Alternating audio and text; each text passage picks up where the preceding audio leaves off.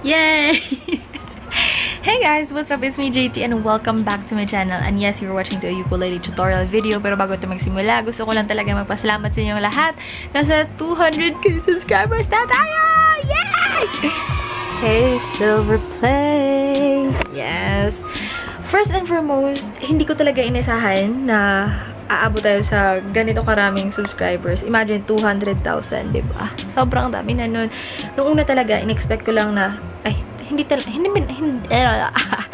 naman talaga in-expect. Pero sana, Lord, abot tayo ng 100k, sapat na yun. Pero tinagdagan pa ni Lord ng 100,000. And, teka lang. Nakakapanibago kasi hindi naman talaga ako gumagawa ng intro na ganito. Pero, ayun, sobrang overwhelmed lang. So, ayun nga. So, baka naman sabihin niyo na, ano ba naman yan si Jaytee? Ang tagal magsimula, ukulele tutorial yung pinaka dito. Ano ba yung ginagawa niya? Ba't ang dami niyang daldal? Sobrang na-overwhelmed na talaga ako, guys. Kasi as I was reading the comment section, I just realized na sobrang daming ko palang tao na na-inspire through music, through playing the ukulele, through singing, through doing covers and all those stuff. And I didn't expect that to happen, guys. Sana patuloy pa rin kayong sumuporta sa channel ko, patuloy kayong manood, patuloy kayong mag-comment, mag-like. Okay, so yun na nga, guys. Without further ado, grab your ukulele.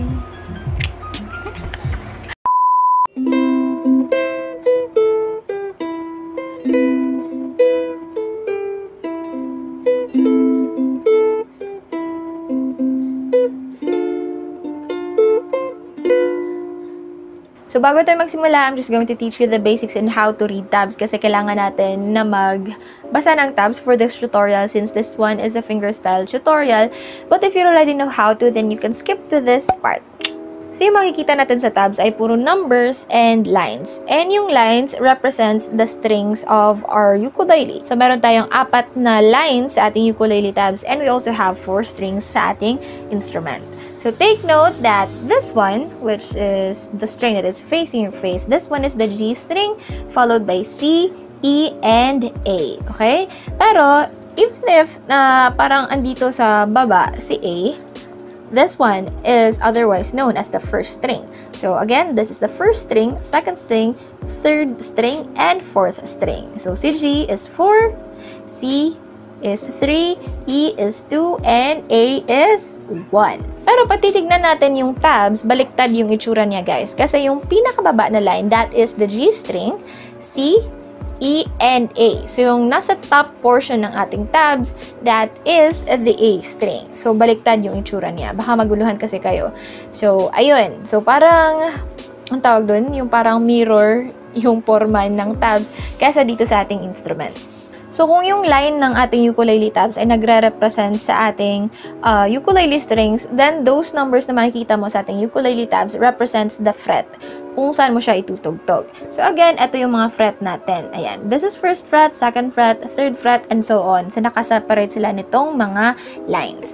So, if ever na makakakita ka din ng 0 dyan sa ating tabs, meaning that's an open string. Meaning, you're just going to pluck the string as it is without putting any finger on the fretboard. So, yung first numbers na makikita mo dyan sa ating tabs is 0, 0, 0, 3. So, that is also known as the C chord. So, open, open, open, and we also have 3. Meaning, we're going to put a finger here on the 3rd fret of our ukulele. So, isa-strum natin siya. And that is 0, 0, 0, 3 or also known as the C chord. Now, the next number na makikita natin dyan is 2. So, meaning, second fret, A string. And then, next number is an open string still on the A string. So, meaning, release. So, 3, 2, and open.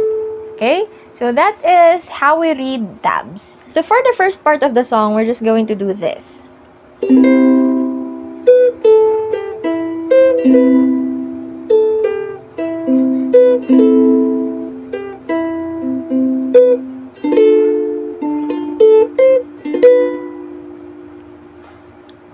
So, again, yung first notation na makikita natin dyan is an open, open, open, and 3. So, you just have to strum downward and then move your finger here to the second fret, 2, and then pluck, and then open, tapos 3, lipat sa E string, and then open, E string, and then balik ka sa C. Okay? So again, it should sound like this. Ayan. So next part, we have open, open, open, and 2. Okay? And then open, tapos 3, open, open sa C, and 2. So it should sound like this. Ayan. So if we put it all together, it should sound like this.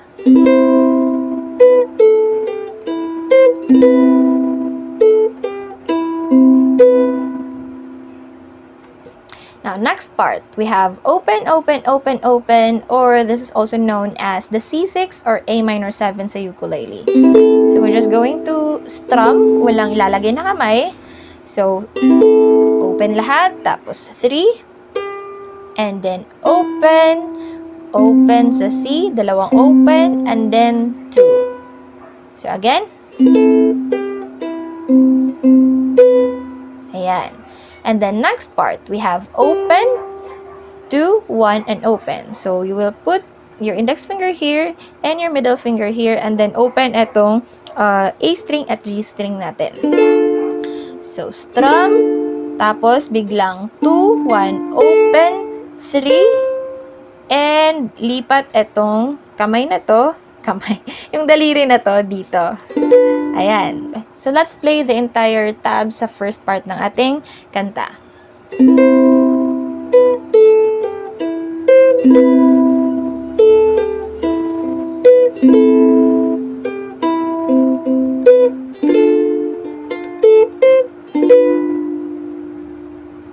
Okay, so let's move on to the fifth measure or the next part of the song. So, we have the notation of 5, 3, 5, 3, 2, open, 1, and 3. So, ilalagay lang natin yung index finger natin dito sa E string sa 3rd fret and then put your middle finger and your 4th finger dito sa 5th fret. And take note guys, yung 1st fret marker natin dito, this represents our 5th fret. So, para hindi na kayo maguluhan kung saan nga ba dito yung 5th fret, saan dito yung 7th fret, okay? So, the 1st fret marker, yung first na tuldok, or kung wala man lang tuldok dito guys, makikita nyo minsan dito sa gilid. Ayan, so yan yung fret markers natin. So the first dot or first fret marker, that is the 5th fret. So again, let's go back to this part. 3, 5, and 5. Ayan, isang bagsak. And then 3, 2, and then open, 1, or the first fret dito sa E string, and then balik ka sa 3. Okay? So it should sound like this. Ayan. Next part, we have 0, 2, 1, and 2, or this is also known as the G7 na chord. Okay? So open lang itong G string, and then 2, 1, and 2. Okay. Yan siya guys. Okay? And then after that one, isang bagsak. And then open, 3, 1, 2, and 2. Okay? Again. Ayan. So if we put it all together from measure 5, it should sound like this.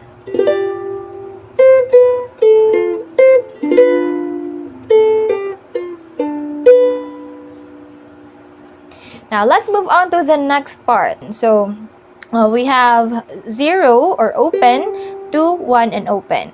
So, it looks like this. Okay, so 2 dito, and then 1 dito, and then open lang sa G and A string. Okay, so isang down strum, and then 3 and 1 sa ating E string, and then move on to the next string, which is C, 1, 2, and 2 sa A string. So it should sound like this. Ayan. And the next part, open. Open lahat. That's an A minor 7 or C6. And open, open, open, open, open. So open sa C. And then open sa E. Open sa G. Open sa A. and open sa G. So, kung tutugtog natin yung second part ng ating song, it should sound like this.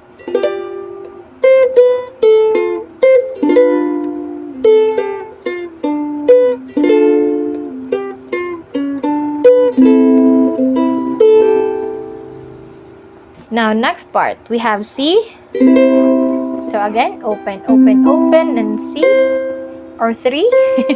And then we have 2, and then open, 3, open, 3. Okay? Ayan. And then we also have C. So, let's move on to the next part. So, we have C. Ayan, or open, open, open, and 3. And then, let's move on to 2, or second fret. And then, open ulit, 3 sa E string. And then, open ulit, and balik sa 3, or sa C. Ayan. And next part, we have C major 7, or also known as open, open, open, and 2. So, isang down strum. And then, open, 3, open, tapos open sa C string, and 2. So, it should sound like this. Next part, we have open, open lahat, tapos 3, open, open, open, and 3.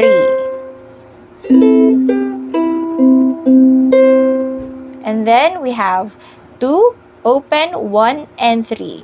So, that chord looks like this one. Okay? So, 2 dito.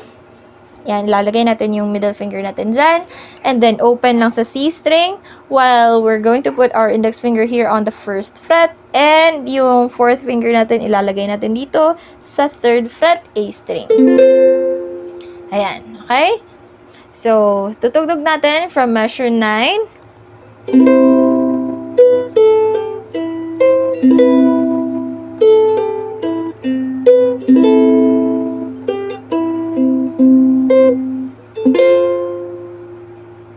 Next part, we have 5, 5, 5. Dalawang beses natin yan uulitin. So, again, this is our 5th fret. So, we're just going to strum etong tatlong string, not including the G string, okay? So, wala naman kasing open na nakalagay dyan. So, 5, 5, 5 lang talaga. So, 5, 5, and then after that 1, 3, and then 5, 4, 5. So, para siyang G7, but we're going to start here from the 4th fret down to the 5th fret. So, 5, 4, and 5. And 3. So, again.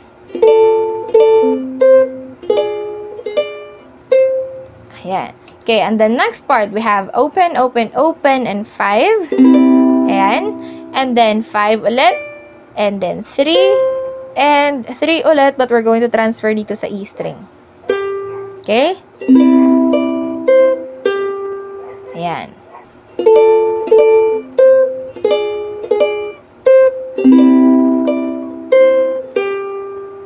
So, the next part, we have 2, 2, 2, 5, and then we're going to do that twice, and then 3, and then balikan na naman sa 2, 2, 2, 5. So, you have two options for this part. It's either going to bar the entire 2nd fret and then put your 4th finger dito sa 5th fret.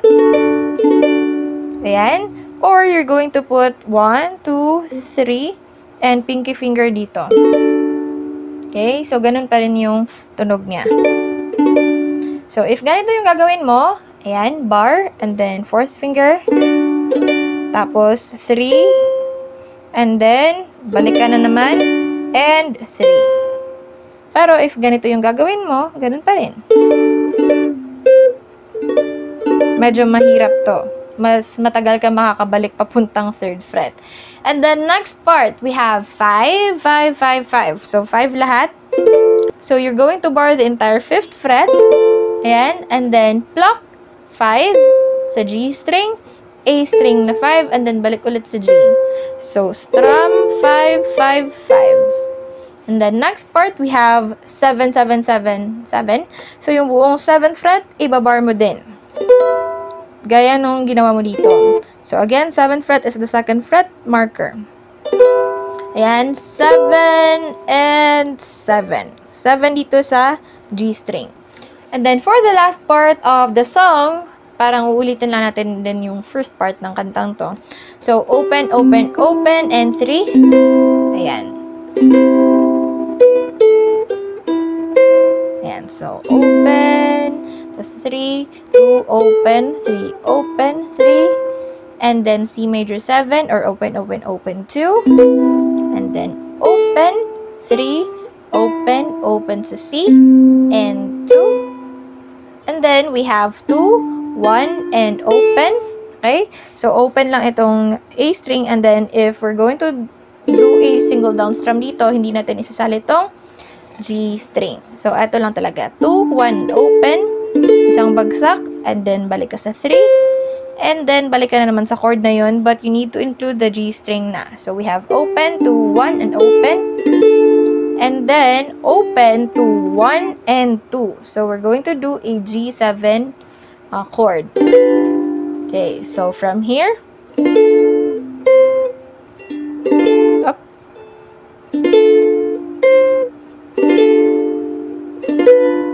ayan. And we have 0, 0, 0, 3. Ayan. And then for the outro, we have 5, 4, 5, 5, 4, 5, 5, 4, 5. So we're going to do this. Tatlong down strum. And open, open, 3, and 7. Ayan. So ito yung magiging outro mo. So 5, 4, 5, 5, 4, 5. Tatlong beses. 1, 2, 3, and open, open, 3, and 7. Ayan. So, kung gusto mo siyang dagdagan para mas may style pa siya, so you can add this one. Ayan. So, E, and then E and C. So, you're going to add that part every first tab sa kada measure. So, like, for example, open, open, open, and 3. Diba? If we're going to play yung tabs lang, ayan, plain lang siya. Pero kung dadagdagan mo siya, you're going to add in between sa open, open, open, 3, and 2. So, sa gitna niyan, ilalagay mo tong, ayan. Ayan. Teng, teng, teng. Tapos saka na mag-2. Ayan. Teng, teng, teng, teng, teng, teng, teng, teng. And then add. Ayan.